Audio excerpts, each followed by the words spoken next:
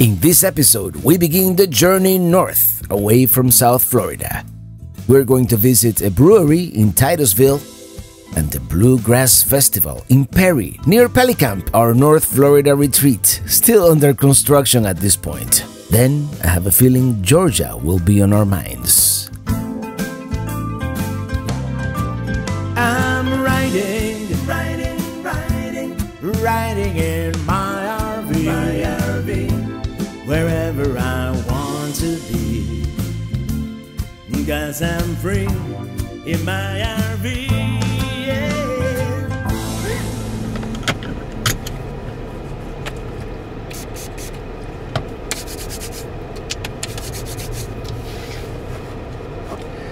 I always hitch up before, I always fill up before hitching up, but today I forgot. So we came to our tight gas station here in Flagami, and hopefully we won't hit anything.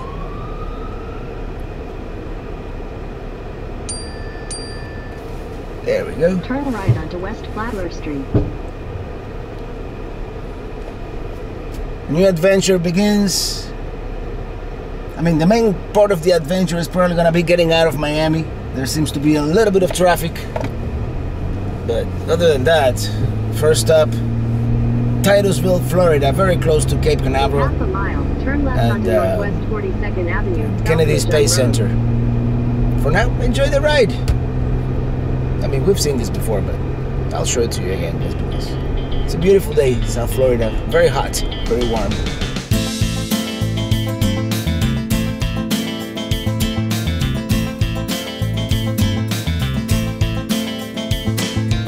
I-36, also known as the Dolphin Expressway, our main east-west road. Not too bad today, actually. We can see Marlins Park here on the right as we approach downtown.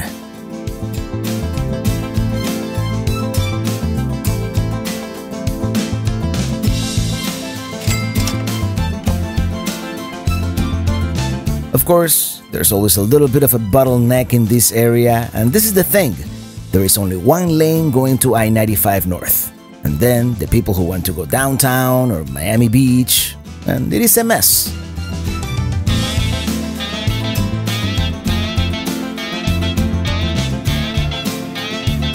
Yeah, a real mess. Everybody cutting everybody off. It is insufficient considering the amount of people who want to get on I-95 North. Anyway, welcome to Miami.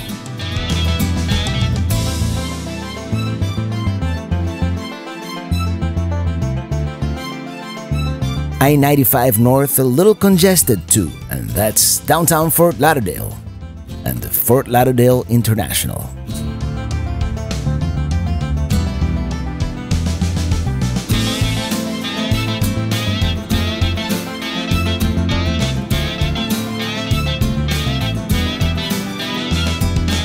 Coming up, Martin County Rest Area. The first one we encounter on the way north after we leave the crazy South Florida metropolitan area behind.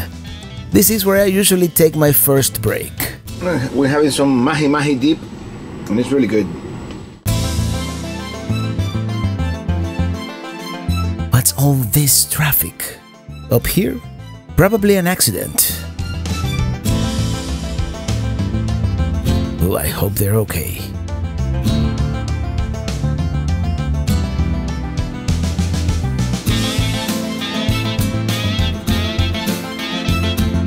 Check it out, Buc-ee's! Here we are at the Titusville KOA. In the past, I've been able to get a good sight. I've been here before as part of my almost bi-weekly commute to develop the property, but not today. This time we're all the way in the back, and the neighbors have taken over our site. This is the type of thing that can turn a potentially good experience into a bad one. And I almost ran over the neighbor's kid. I'm so glad we're here for only one night. Also, longtime Chief Pelican heads Yahaira and Odie happen to be staying at the campground as well, so they came to say hello. Cool. This episode is sponsored by Magic Spoon. Think of it as cereal reinvented. They have 8 delicious flavors: cocoa, fruity, frosted, peanut butter, blueberry, cinnamon, maple waffle, and cookies and cream. And these last 2, cookies and cream and maple waffle, were limited time flavors in March, and they actually sold out. You go to the website and you get to build your own box with your 4 favorite flavors. The main thing here is 0 grams of sugar, 13 to 14 grams of protein, and only 4 net grams of carbs in each serving. Only 140 calories per serving. It is also keto-friendly, gluten-free, grain-free, soy-free, low-carb, and GMO-free, and they actually taste good.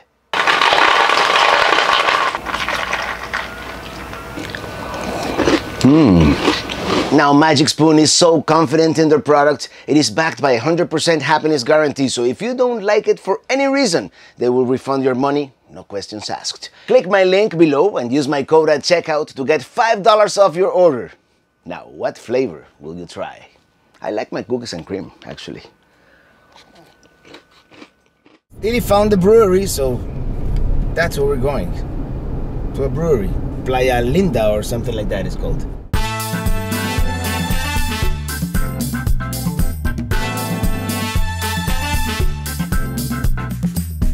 We decided to drive by downtown first, because there was another tap room, but we've decided to go to the original instead.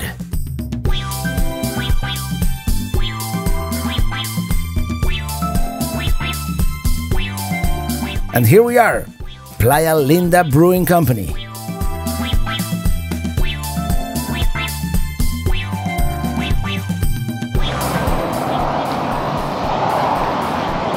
Well, here we are. This is Playa Linda Brew Pub here in Titusville, and look what they have. That's like a... Yeah, if an orca and the space shuttle had a baby, this is what it would look like. Yeah, they have a Dream Chaser by Sierra Nevada Beer Corporation. All right, let's go inside.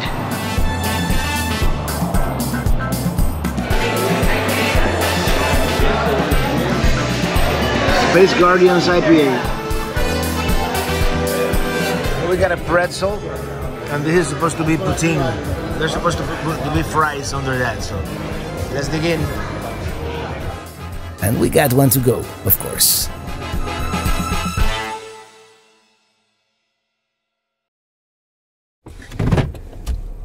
Well, this was the Titusville Cape Kennedy Space Center, KOA, which is very nice, unless you get one of these sites here in the back. This part is Head not... west toward Old Pennsylvania Avenue, It's then not, turn right onto Old Pennsylvania Avenue. It's not bad, but it's not as good as the sites near the front. And this is the 3rd time we're here, and it's a good sort of halfway point to Taylor County, if you don't want to take the turnpike. Turn right at Ontario. And at some point we're gonna come back and maybe visit the Space Center, which is what most of these people are here for. You know, busy family campground. It's all good. Cool to meet up again with Yahaira and Odie. And now we continue. The next left toward Florida 46 East. Then turn right onto Florida 46 East. Next destination. We are neither hungry nor we need gas, but there's a new Buc-ee's in town. So next destination, Buc-ee's!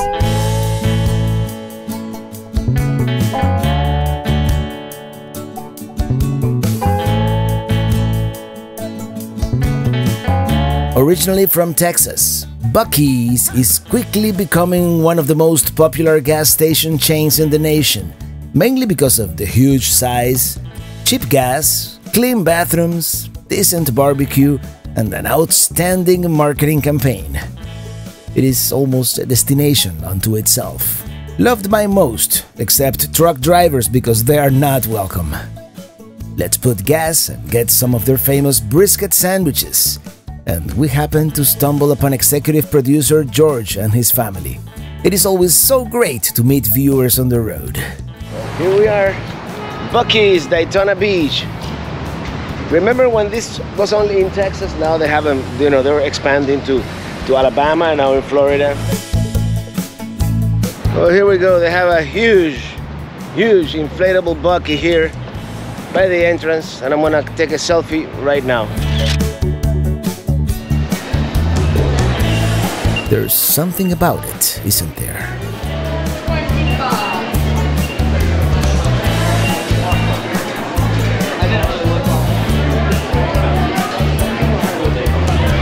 this time I decided to get the sliced brisket, and we have some fries because they didn't have tater tots. Not fries, chips. We're gonna take State Route 40, the scenic route west towards Ocala. Is that a nest I see on the Walmart sign?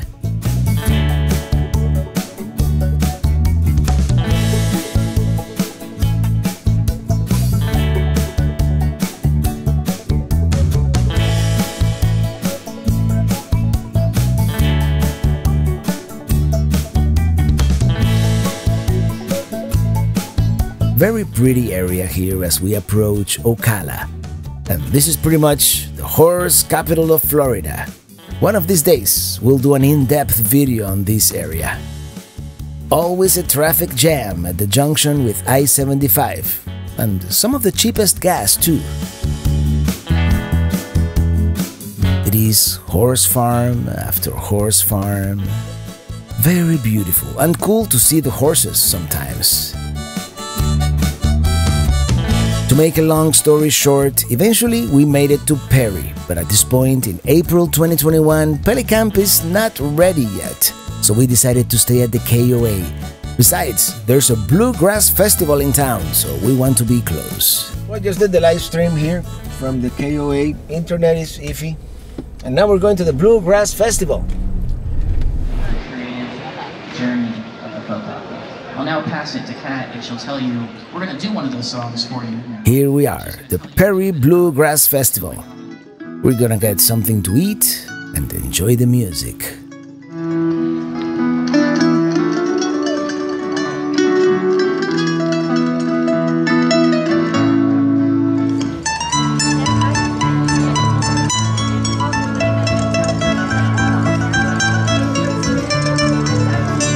I don't know if you've ever heard me say it before, but I really like this music.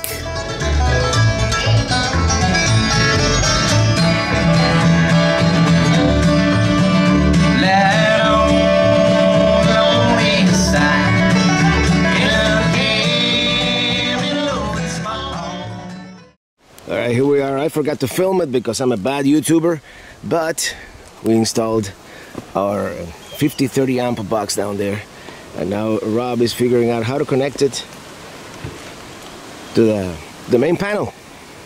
Yeah, that's all we got done in Pelicamp during this trip before heading up to Georgia. Oh yeah, good morning. Yeah, it's a rainy day here in Florida, as you can tell. Let's do this. I need to dump because I want to take a shower, and the gray tank, it's probably pretty full. Oh, listen to that.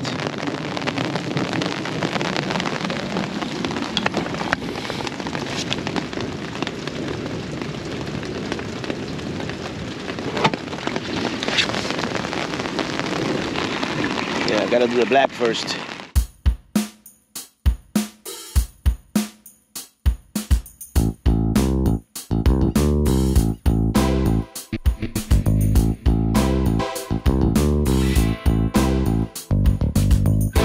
This is once again Perry, Florida, also known as the tree capital of the South and forest capital of Florida, Taylor County's seat, and the closest city to our North Florida property.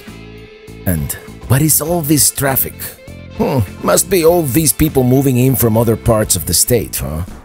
All kidding aside, it is not a bad-looking small town, all things considered, and it's got everything we need, for the most part. And if anything, Tallahassee is just an hour drive away. And it does feel a lot more deep south than I was originally expecting. Definitely more South Georgia than the Florida we're used to. But I don't mind at all. That was kind of the point of finding property in this area. That slower pace, that simpler life, that southern hospitality, that is totally a thing, by the way. We're now going under I-10, which means we're almost in Georgia.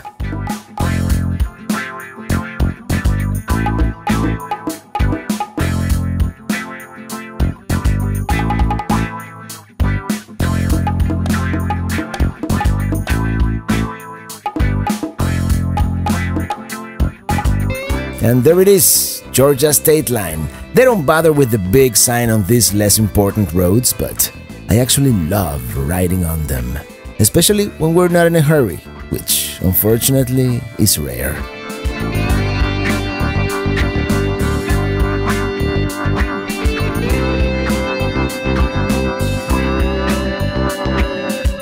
Eventually, we take I-75 for a little bit. Our destination, Tifton, KOA.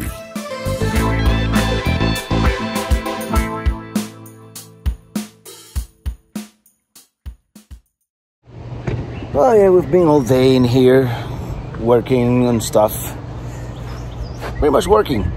And now we're gonna go eat dinner, and every time I come up I-75 as I hit Tifton here, I've seen this sign for this Mexican restaurant called El Cazador. So let's go check it out.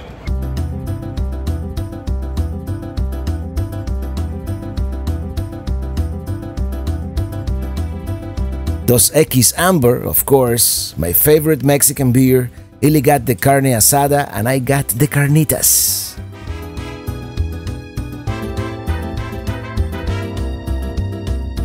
Well, that was El Cazador in Tifton, Georgia here. Very good carnitas. Now let's go back to the campground. Well, good night. On the road again. Yeah, we didn't do much here in Tifton. It was just basically a couple of working days. And now we're gonna find a post office and then we continue north towards the Atlanta area.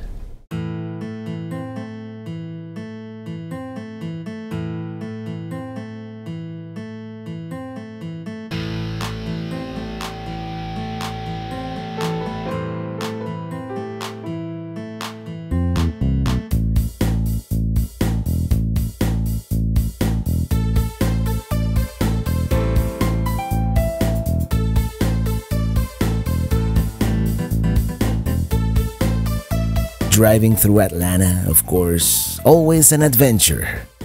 Totally worth it because we are going to one of my favorite areas in the entire United States, one of my happy places, the North Georgia Mountains, the Blairsville area this time to be exact. We are even going to revisit Georgia's tallest mountain, local wineries, Vogel State Park, but more about that on the next episode. Until then, thank you so much for watching and see you on the road.